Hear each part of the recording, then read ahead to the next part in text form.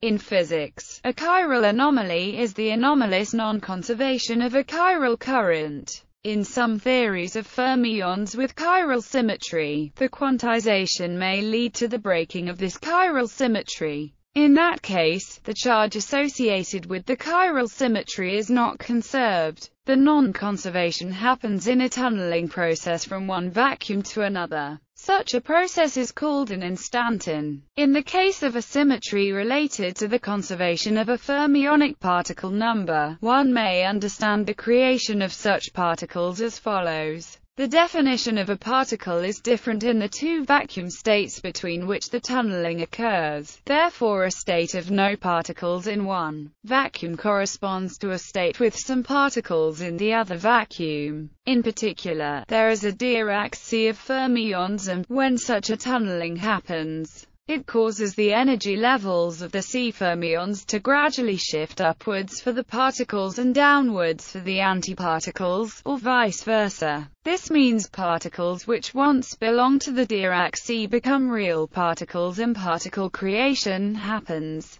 Technically, an anomalous symmetry is a symmetry of the action, but not of the measure, and therefore not of the generating functional of the quantized theory. The measure consists of a part depending on the fermion field and a part depending on its complex conjugate. The transformations of both parts under a chiral symmetry do not cancel in general. Note that if is a Dirac fermion, then the chiral symmetry can be written as where is some matrix acting on. From the formula for one also sees explicitly that in the classical limit, anomalies don't come into play, since in this limit only the extrema are irrelevant. The anomaly is in fact proportional to the instanton number of a gauge field to which the fermions are coupled. Calculation. The chiral anomaly can be calculated exactly by one-loop Feynman diagrams, e.g., the famous triangle diagram, contributing to the pion decays, and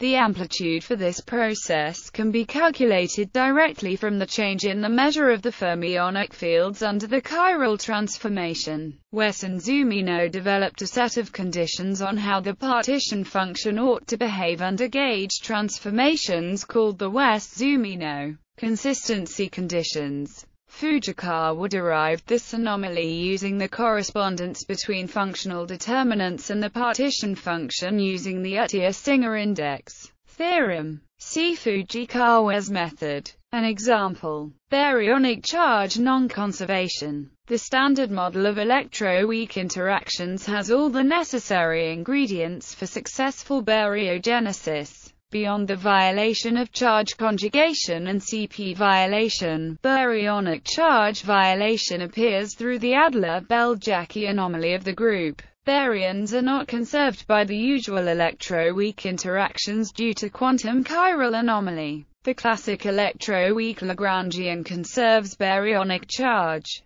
Quarks always enter in bilinear combinations, so that a quark can disappear only in collision with an antiquark. In other words, the classical baryonic current is conserved. However, quantum corrections destroy this conservation law, and instead of zero in the right-hand side of this equation, one gets where is a numerical constant, and the gauge field strength is given by the expression. An important fact is that the anomalous current non-conservation is proportional to the total derivative of a vector operator, where the anomalous current is, which is the Hodge dual of the Chern-Simons 3 form.